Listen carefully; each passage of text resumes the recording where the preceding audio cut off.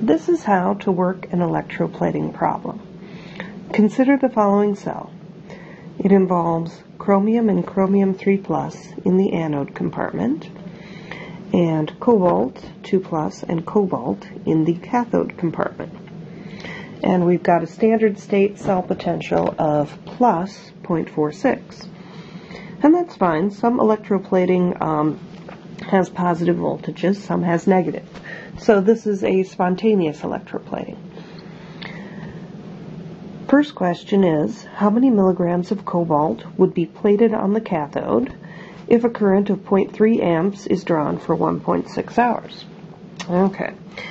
We have to get from time to an amount of material. So, I'm going to start with my 1.6 hours, and I'm going to note that 1 hour is 3,600 seconds. Okay, that's my first ratio. My next ratio involves amps, which is a coulomb per second. Okay, 0.38 coulombs per 1 second is my amperage. Now I am to coulombs. Alright, now what I want to do is get to moles of electrons. To do this, I'm going to use the Faraday constant. There are 96,485 coulombs in 1 mole of electrons. So this is known as F, or the Faraday constant. Okay. Now, the next thing I need to do is figure out how many moles of electron do I need to process a cobalt. And you may notice that, you know what, it goes from cobalt 2+ to cobalt. So that is 1 mole of cobalt for every 2 moles of electrons, because it is a 2-electron transfer. And finally, let's see, it would be good to get mass, right? So 1 mole of cobalt, and let me look up the molar mass, which is 58.93 grams of cobalt. Okay, now this is incredibly long, but all the units cancel out to what we want. Hours cancel, seconds cancel, coulombs cancel, moles of electron cancel, and moles of cobalt cancel. So when I multiply all this out, I should be left with some answer in grams, which I can easily convert to milligrams. And I get 0.668 grams, which if I multiply it by 1,000 will give me 668 milligrams. And please note that this would only be good to 2 sig figs, so technically 6.7 times 10 to the second milligrams should be my answer. Okay, the next part of this asks, what is the chromium 3+ concentration when the cobalt 2+ concentration has dropped from its starting value of 1 molar to 1 times 10 to the minus 4th molar? Alright, I am going to need the balanced reaction for this, okay? So my anode reaction, I notice, is going from chromium solid, and it is becoming chromium 3+ aqueous, and that ought to be a 3-electron transfer, because oxidation occurs at the anode. So we're good. Alright, the other one should be a reduction.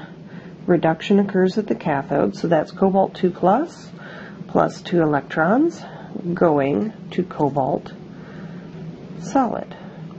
I'm going to have to do something about this 2-electron, 3-electron thing. I think you know what.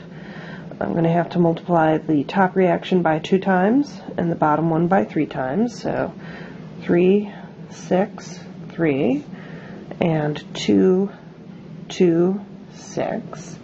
Alright, now my electrons cancel.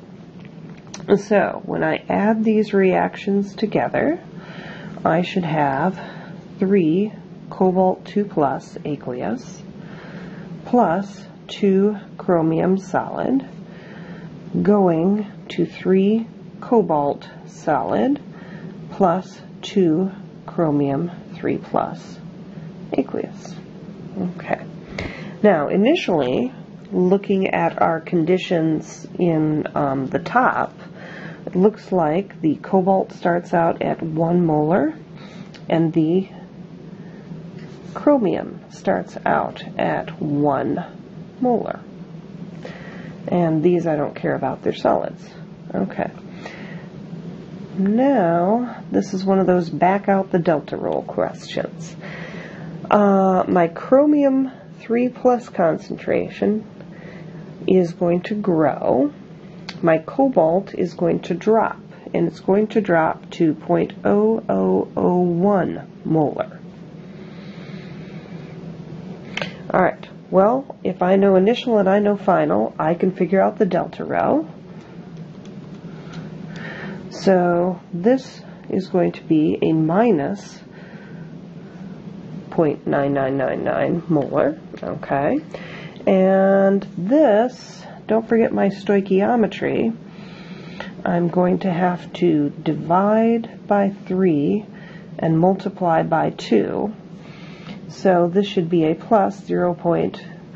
Many sixes molar. And so that is 1.6667 molar. Okay. Just thinking about the number of sig figs that we got going in this, this is really only good to the hundredths place, so I guess my answer should be 1.67 molar. Okay. The last question asks us, what is the cell potential at this point? Okay, time to whip out that Nernst equation. E is equal to E naught minus 0.0592 over n log of Q. Alright, E cell, I was given the standard state, that's up here. That is 0.46 volts. My electrons transferred is 6 from my balanced reaction.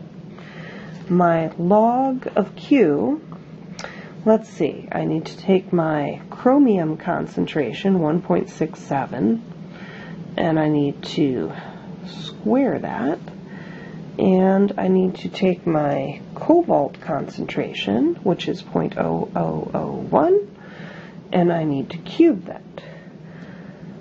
So let me put that all into my calculator, and I get that my voltage is plus a 0.34 volts when all is said and done. Okay, well, that's how you do that.